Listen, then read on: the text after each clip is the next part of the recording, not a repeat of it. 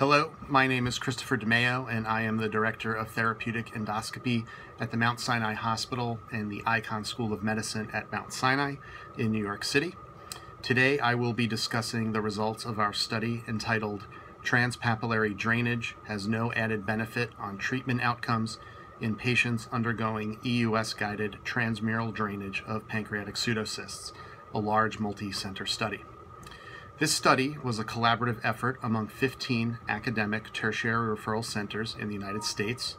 The study was led by our team here at Mount Sinai. On behalf of all of the co-authors, we would like to thank the editorial board of gastrointestinal endoscopy for accepting our manuscript and affording us the opportunity to discuss our work.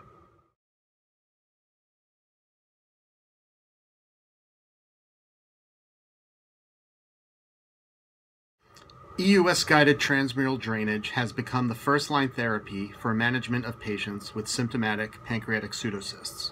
This technique has proven to be safe and effective, with shorter hospital stays and lower costs when compared to surgical drainage. It has been our experience that in the vast majority of patients, complete symptomatic and radiologic resolution of the pseudocyst is achieved by EUS-guided transmural drainage alone, without the need for performing an ERCP and pancreatic stent placement. It was clear from our discussions with colleagues at other institutions that there were varied approaches in the endoscopic management of pancreatic pseudocysts, and that no overall consensus on whether patients should undergo EUS-guided drainage alone or whether this should be combined with a transpapillary pancreatic stent placement. Our review of the existing literature on the need for combined transmural and transpapillary drainage revealed conflicting results, with one large study reporting no significant difference in clinical success between the two groups, while another large study demonstrated that the combined approach was associated with higher rates of treatment success. Given this lingering question, we designed the current study. The primary aim of this study was to compare treatment outcomes in patients with pancreatic pseudocysts who underwent EUS-guided transmural drainage alone versus those who underwent combined drainage with both transmural drainage and transpapillary drainage. Our secondary objective was to identify factors associated with successful clinical outcomes in the endoscopic management of pancreatic pseudocysts.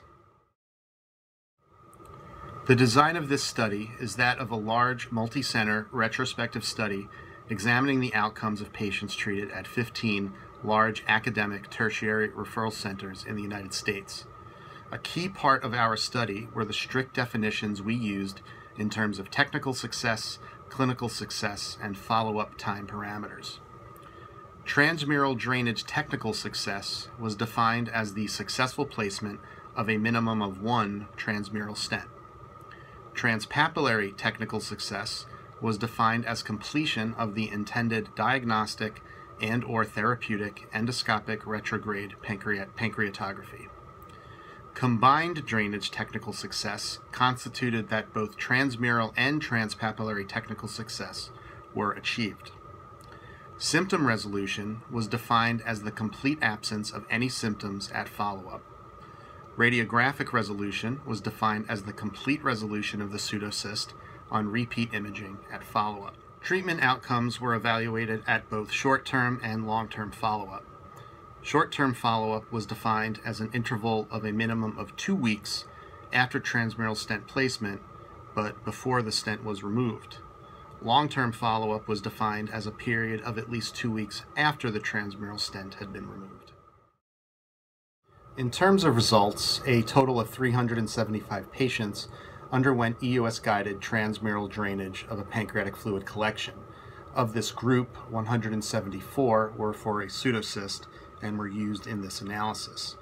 The transmural drainage group consisted of 95 patients, while the combined therapy group consisted of 79 patients.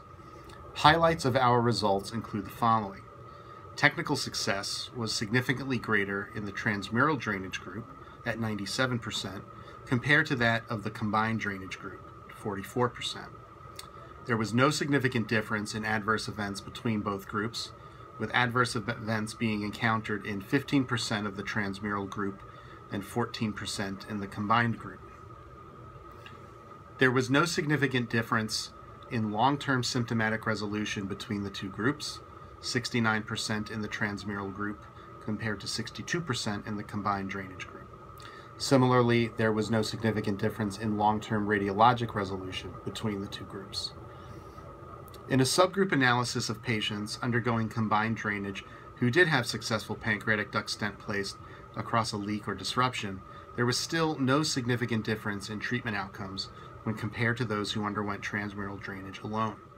Multivariate logistic regression analysis revealed no statistically significant predictors of adverse events, short-term or long-term symptomatic resolution, or short-term radiologic resolution. An attempt at transpapillary drainage was the only clinical variable which was negatively associated with long-term radiologic resolution. It should be noted that although baseline characteristics were similar between the two cohorts, pancreatic duct leaks or disruptions on index imaging were more commonly seen in patients who underwent combined drainage versus those who underwent transmural drainage alone.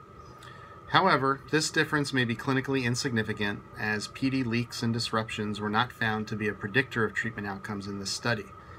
Nevertheless, given the retrospective nature of the study, it remains unclear whether the association of combined drainage with worse treatment outcomes was due to failure of transpapillary drainage, or whether the need for transpapillary drainage was a surrogate of more refractory disease. Ideally, future studies would be prospective, randomized, and involve a larger number of subjects, and in particular, control for the presence of a pancreatic duct leak or disruption.